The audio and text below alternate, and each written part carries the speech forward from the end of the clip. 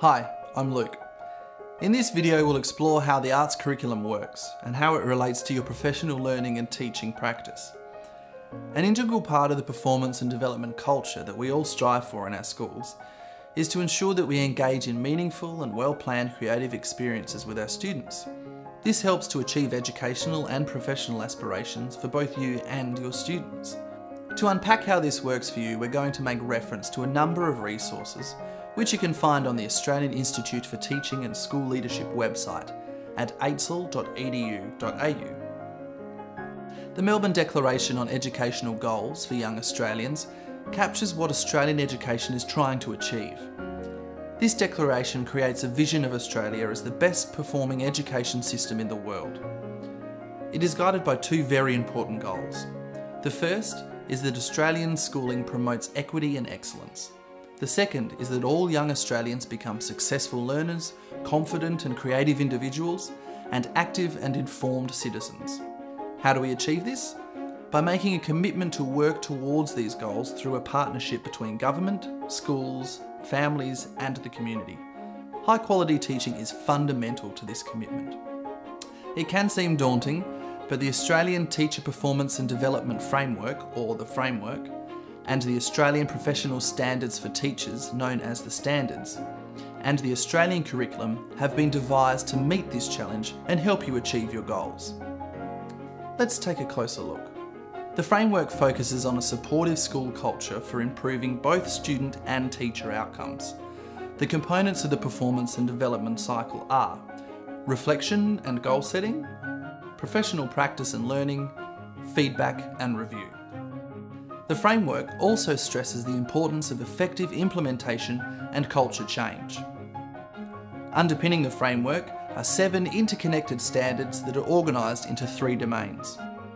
Professional knowledge is about knowing how students learn and how to teach them. Professional practice is concerned with planning, maintaining a safe environment, and assessing for student learning.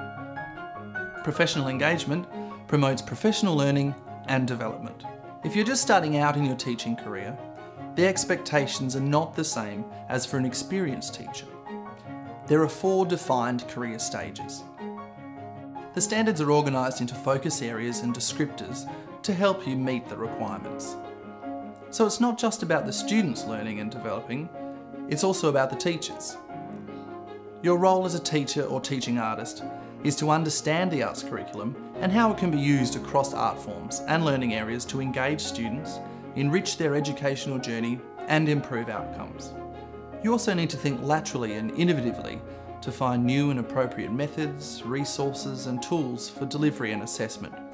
Teaching the arts curriculum provides exciting opportunities for you, your colleagues and your students to work creatively together. The structure of the curriculum is very straightforward and provides you with lots of scope for linking the arts with other learning areas. There are new possibilities for bringing the entire curriculum to life in an integrated way. So, let's explore what we mean when we're talking about the arts curriculum. The arts curriculum covers 5 interrelated art forms: dance, drama, music, visual arts, and media arts. When it comes to teaching and learning the arts, it's expected that students will engage with each art form before the end of primary school and begin to specialise by years 9 and 10.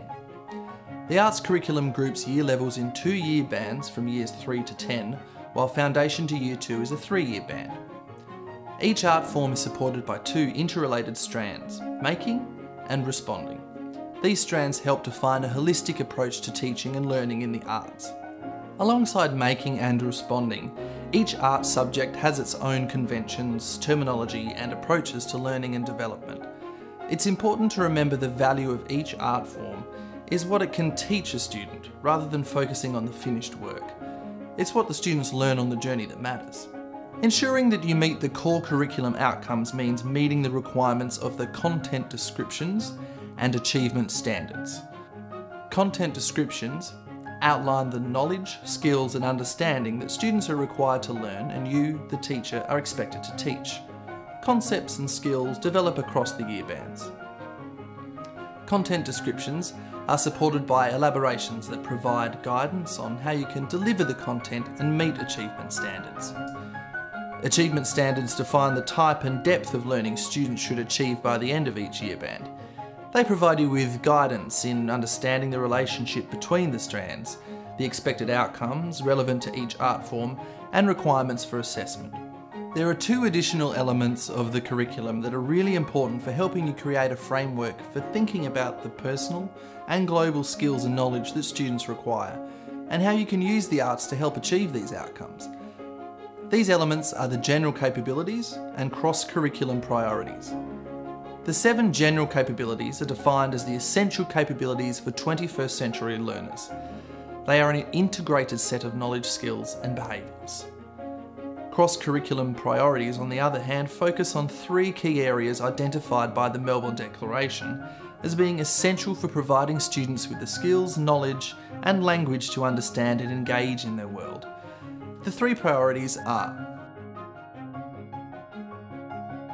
understanding the link between general capabilities, cross-curriculum priorities and content descriptions assists you in being able to think and plan conceptually or thematically.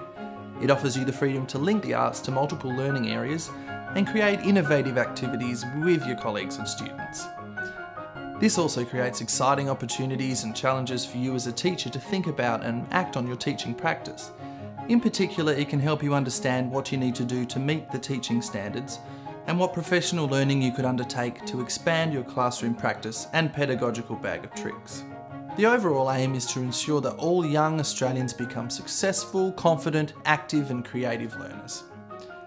Now let's take a look at a few tips on teaching the arts. Remember that the arts are a reportable learning area and that it's important to address the content descriptions and achievement standards so that you can meet curriculum requirements. Don't be afraid to think laterally across learning areas and art forms when planning an arts curriculum project. And don't forget, the arts are not something that need to be delivered in addition to the general curriculum, but should be seen as a way of enhancing learning outcomes. Be sure to watch the next video, Arts Live in Action, for some tips on how to creatively investigate and integrate the arts curriculum into your teaching practice. I'm Luke, and have fun teaching the arts.